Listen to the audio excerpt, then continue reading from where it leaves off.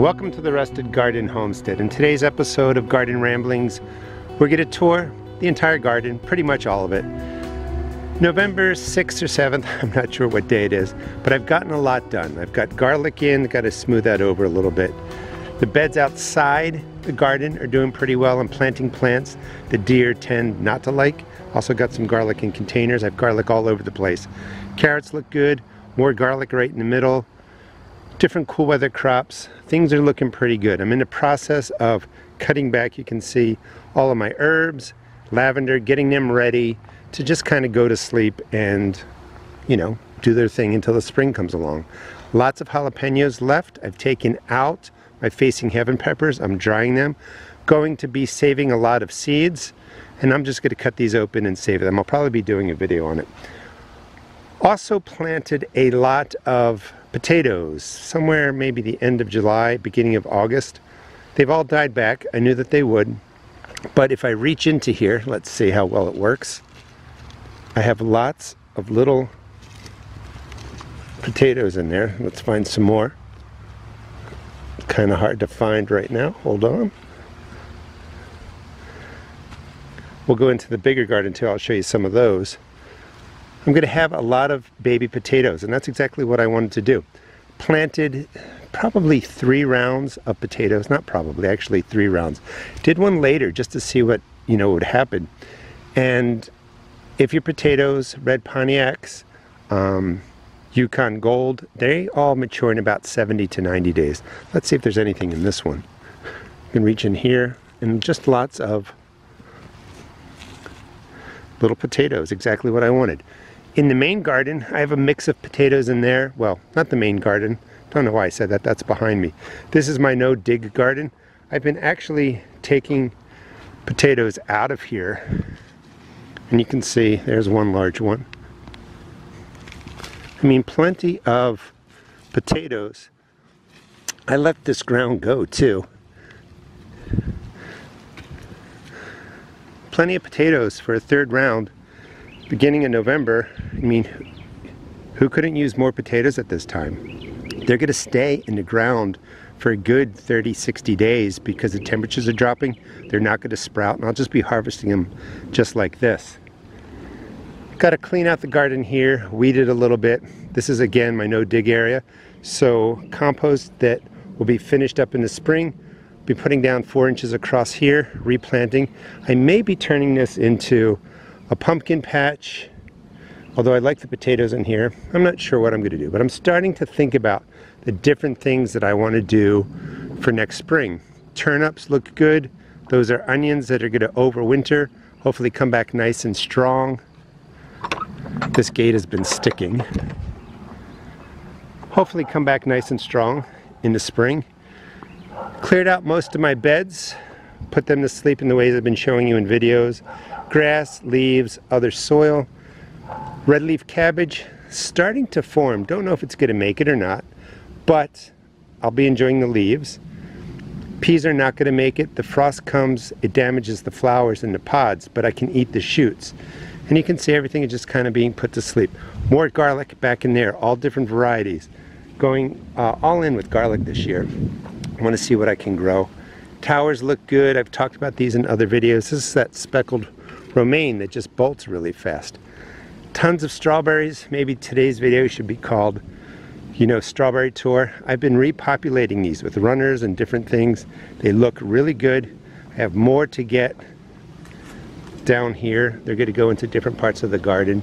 I've been really using all of my strawberry plants to kind of fill out different space. When we get to the fruit room of my garden, I'll show you what I'm doing over there.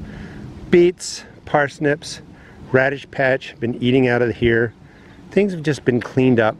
I'm satisfied with where everything is. Going to be saving all the tomatoes that are hanging on that dead plant right there. We're getting our regular frost now, so all the warm crops are gone. Had peppers in here, cut back the horseradish a little bit. Got collards in there. I think some of them are actually cauliflower, but I forget.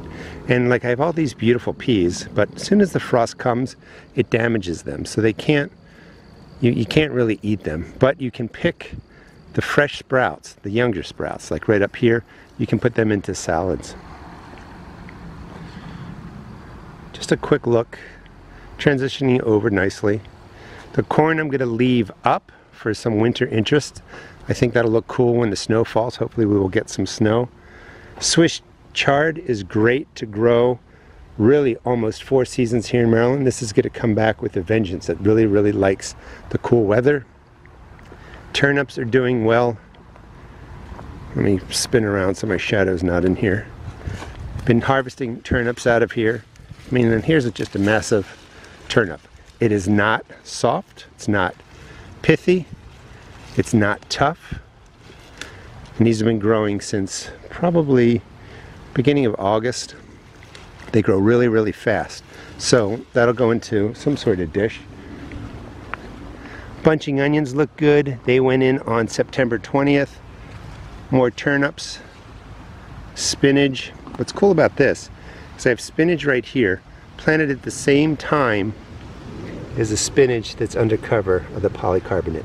The ends are open on there, so it's not staying any warmer technically, but I think it does give it a little bit of frost protection at night. It just keeps the heat in there. But that spinach is doing really well. Carrots, lettuce. Planted these in a little bit of a different way just to see how they grow for a future video. I don't know if this was round 2 or 3 of different things, but I'm going to have plenty of cool weather crops and probably going to be able to harvest these well into December because the temperatures here are just ridiculous. Like today's 75 right now, and it's going to be warm this week, so we'll see what happens. That is my cold frame that I built. I have videos on that. Nothing is in there now. We'll see what I do with that. Letting the beans dry, prepping the beds. Another round of radishes. Some carrots are in there. The bib lettuce. I've been eating it. You can see one of the heads missing. More collards right in there. Just having a good time. Slowly, you know, working at my own pace, getting things in shape. I talk about this guy all the time. That is one arugula plant, not cared for, not watered. There's another one. They grew afterwards. But a single plant is producing all that. Sometimes I plant a bunch of seeds in a row. They do okay. I cut them when they're younger. They're not as peppery. They get a little bit spicy when they're that big. But look at that plant. Seeded itself, growing really well. You know, we're going to leave that. Tomato beds are set up for next year. Got some kale in there. I'll be removing that. The rabbits, I think I had a rabbit in here and it was chewing things down.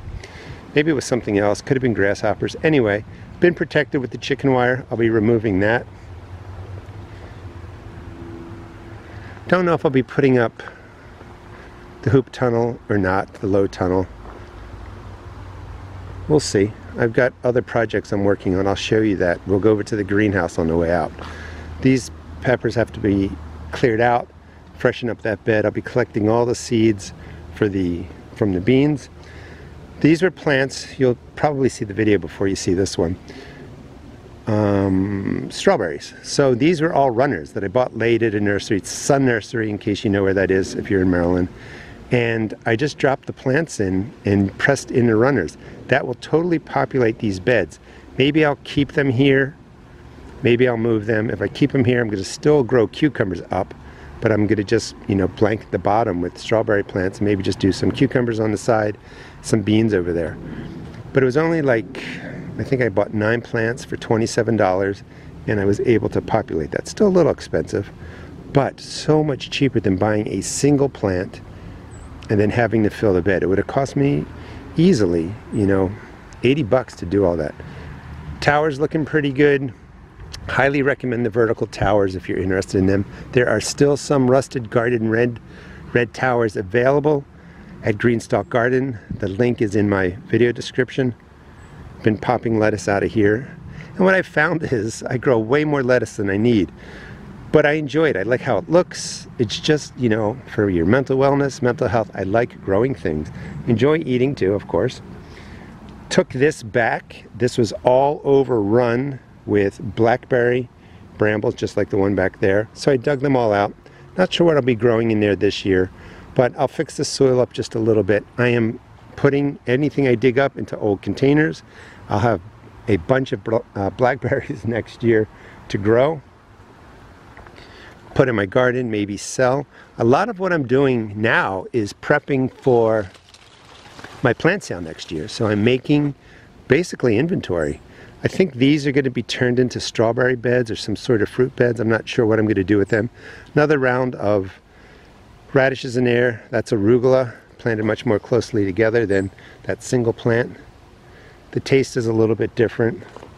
This is a tomato bed, all set up, resting. I may put some leaves on there. That's what I typically recommend, just like the one over there. But I'm pretty happy with where I'm at with the garden. So let's go into the fruit room. So I kind of break my property up into outdoor rooms. So that is a plum tree, doing well. My blackberry brambles, blueberries, looking good. Just populated these containers. These are 33-gallon containers. They have holes in the bottom with strawberry plants. Back there is a nectarine tree. These have to get cut back. They're supposed to be dwarf, but they're getting pretty big. This whole row, blueberries. I've scattered down some organic fertilizer down along the bases of all the fruit that you see here. Strawberry towers. A lot of people don't know that strawberry plants really produce, you know, when it's 50 to 70 degrees. They keep going. So they can handle the frost, 32 degrees. They can handle 20-degree temperatures. Temperatures here get into the low 20s and the teens. There's some more strawberries for me because the weather has just been so nice. So I have a mix of June bearing and ever bearing in all the containers all over my property so that I continue to get fruit. With the way the weather has been, you can see the plants think, hey, you know, I'm going to keep producing fruit. So that's pretty cool. There's some flowers on my alpine strawberries. Love the strawberries. So I'm cutting back on things that I may not eat as much of. Strawberries I know I will enjoy. Transition these over to strawberry plants. 3 back there. Well, before I go over there, that's my ginger. As soon as the frost comes, I'm going to be harvesting all of that. Trick to ginger is to start it in your house. I have a lot of videos on that. Starting pieces, 2-inch pieces in a Ziploc bag. Let it root out for a good 6 to 8 weeks. And then when you come outside, you get to jump on the season. 3 more containers of strawberries. I've taken a lot of the strawberries from around my property and just filled these containers. Pepper beds all set up and ready to go. Move this container that was tucked away in the garden. You probably never saw it. It wasn't doing anything but growing weeds. So I brought it out here, filled it with strawberries. Cleaned up this container. This had all of my shishitos in there. Brought over another container filled with strawberries. I'm going to be winter sowing in my cold frame. I'm not going to use milk jugs this year, but I'll be putting containers out here of spinach and different cool crops for the spring. I'm just going to let them do their thing. In here I am overwintering my super hots. They should do okay. They grow much more slowly than my regular peppers. So what I found was that I don't really need to overwinter because we have a long season here in Maryland. So any of my sweet peppers, semi-hot peppers, I just grow them as transplants, get them outside. They do their thing. They get plenty big enough. There's no point in overwintering them. But the super hots are really, really slow to establish. So what I hope is I keep the root system alive, of course, a little bit of the green growth above the soil, and then when I plant, it's got these massive root systems. They take off, and then I'm going to just get bigger and stronger super hot pepper plants. This is my garden, cleaned up. I'm satisfied with where everything is. You know, go at your own pace. The only person you should compare yourself to is yourself. Don't compare it to other gardens. I think it looks pretty good. Slow and steady builds the garden. There's only so much that we can do. We gotta work, we gotta raise kids, take care of family, deal with illnesses, all kinds of stuff. The muscadines are dying back. Well, let's go over. So like I said, I'm building a lot of inventory for my plant sale next year. So I'm taking divisions, not doing cuttings. In the spring maybe I'll do some cuttings. Let me just show you what's over here. I even have some more beds that I just put up. These are cool weather crops in there too. Been cleaning up the mint. Got a bunch of chives, peppermint. That's mint. Some perennial flowers. Russian sage in bigger containers, garlic chives, and I said Russian sage, that's wild sage, not Russian sage. More peppermint over there. So believe it or not, this is, you know, well over $1,000 worth of plants if you're selling them at like $3 a plant, $4 a plant. I've also started a lot of the perennial herbs now in my greenhouse, and that's just to have more, you know. It's, you know, not a lot of work to really use your greenhouse. This is unheated, packed full of stuff. Now we'll get back to the greenhouse in a second. While I was walking over there, I thought, you know what, let me show you where I'm getting these strawberry plants from. So over here, lots of shade. The strawberry plants have been growing in this little, I talk about this little flower box all the time. Strawberries were put in there, I dropped it back there, forgot about it.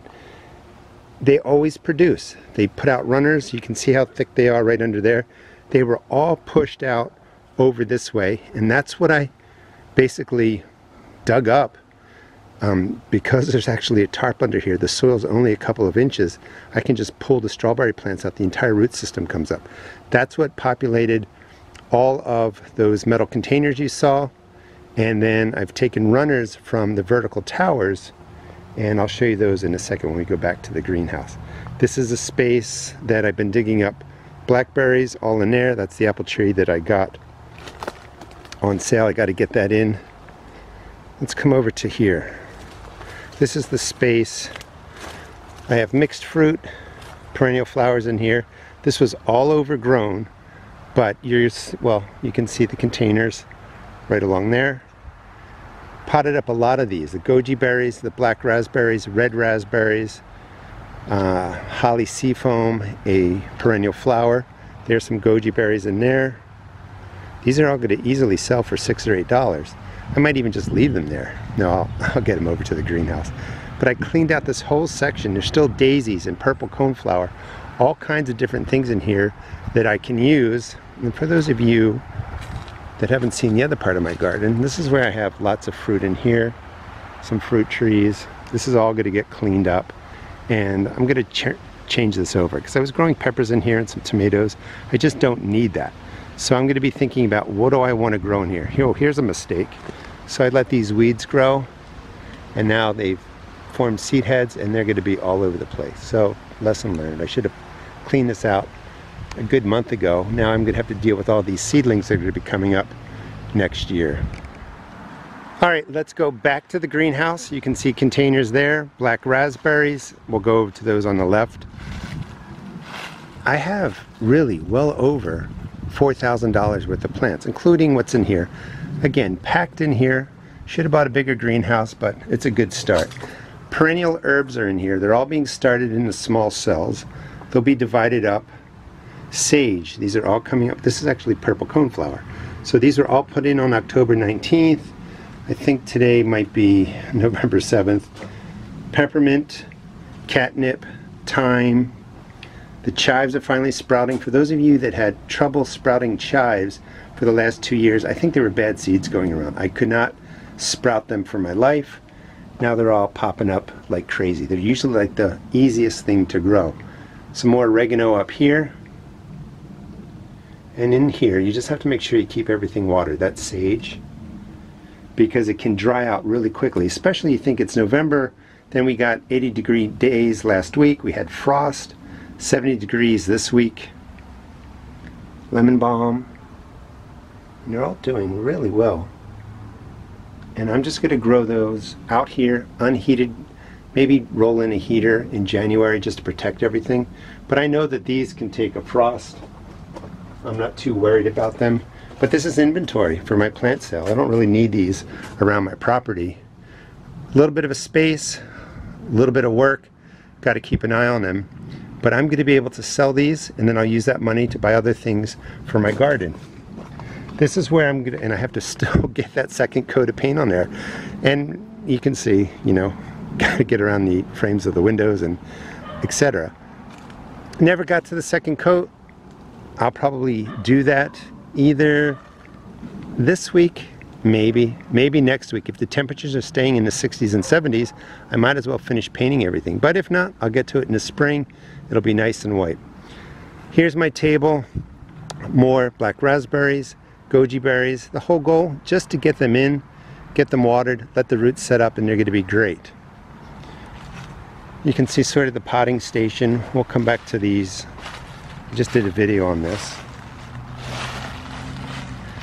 Blackberries all in there. More perennial flowers. You get the idea. It's not a lot of space, but you know, I have it tucked away so my wife can't see it, so I should be left alone. These are all plants from runners that were in the vertical towers that just, they weren't long enough to get to certain pockets, and I already filled up a lot of the pockets with runners. So I, again, just did a video on this, but I just took them all, cut them down, pressed them into the soil. There are 60 plants here at least. $3 a plant. It's $180. The inventory is building. So I've made a couple of decisions. One of them is next year I'm going to do a plant sale. I also want to increase the strawberry plants that are in the garden. Let's walk back over there. Think about what I want to reduce and plant more of what I just enjoy, what I want to eat. This is where the hops grow. That really wasn't a mistake. It's really invasive, so you always have to be pulling the hops back because it will spread everywhere. It'll take over the whole space. I may be digging some of that up, but I don't know if I want to sell it, or if I sell it, I'm gonna have to let people know you got to really stay on top of it. So it's cool to have the hops growing up the poles, and I make hop water now. It's just a refreshing drink. You can just use the hops, gives it that, you know, bitter taste that you find in beer in, you know, plain water. The garden looks pretty good. Well, let's keep going then. This is really a full tour.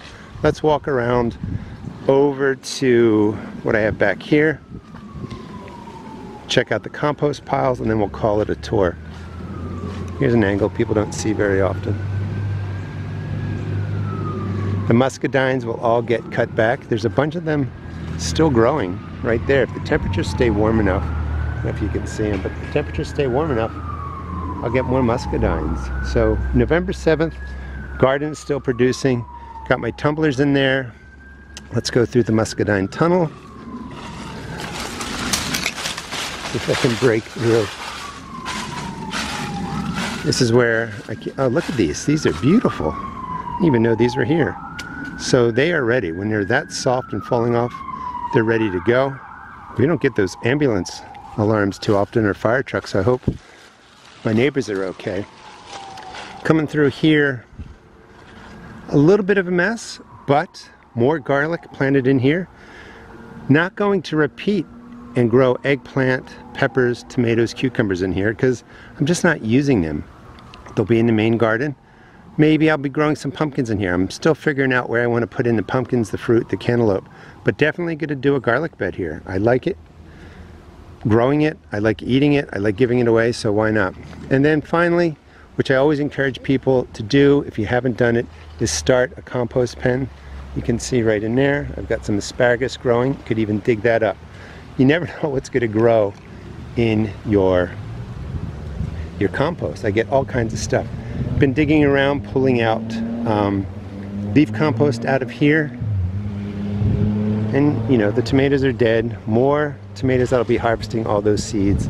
They grew on my compost. But compost is golden, and you can see, you know, when you walk, or when I do a tour of my property, I need a lot of compost, especially for the no-dig garden. This is all going to be ready next year. I'm just leaving the tarp off now, let the rain get to it. Slowly putting in leaves and just repopulating everything. I understand, you know, we all don't have the space for compost, but if you do, I now recommend that before people plant a garden, dig a garden, do anything to a garden, is set up a basic pen, just something like this, and get your compost started, because everybody's going to need it and makes a huge difference. Thanks so much for watching. When it comes to your garden, try not to get yourself overwhelmed. Take time to really recognize the things that you've accomplished. Don't keep looking at your to-do list, you know, slow and steady. My garden, it's been kind of a mess for 6-7 weeks. Finally got it to where I want it to be. I'll be cleaning it up slowly, more and more over the next couple of weeks. But, you know, do what you can. Thanks so much for watching. Please check out my seed shop at therustedgarden.com, and please subscribe. I'll be showing you how I basically plant this entire property starting in the spring of 2024. Thanks for watching.